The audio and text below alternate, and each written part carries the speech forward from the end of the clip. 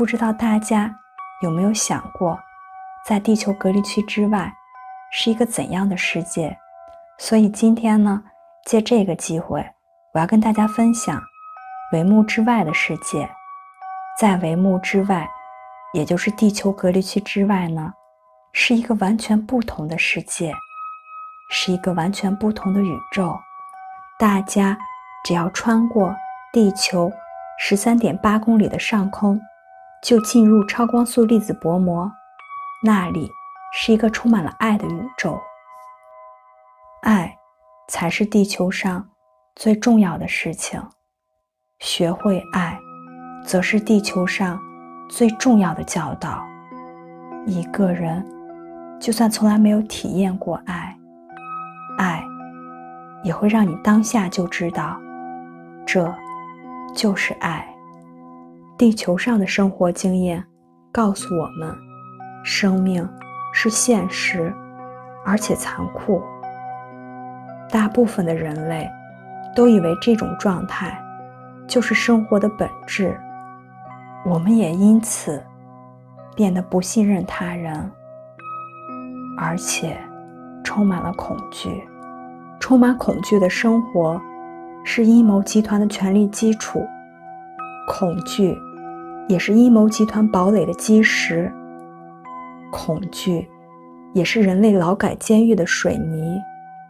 但是我们的灵魂是不朽的，我们的灵魂也不受帷幕的限制，我们的灵魂存在于第5维度，它与神圣本源直接连接。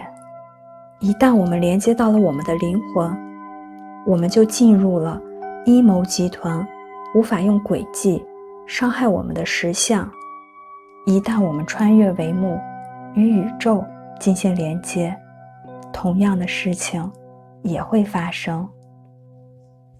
换句话说，我们可以借由灵魂与宇宙进行垂直的连接，我们也可以穿越帷幕与宇宙进行横向的连接。垂直连接和横向连接，这是2把解放自我，也是解放地球的钥匙。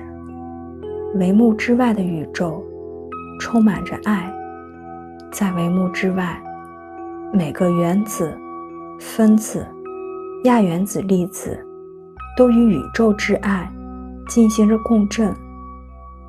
这个宇宙除了地球之外，其他的存有都是依照宇宙之爱来生活的，他们所做的一切都是出于爱，他们所有的行动、想法和情绪都表达着宇宙之爱。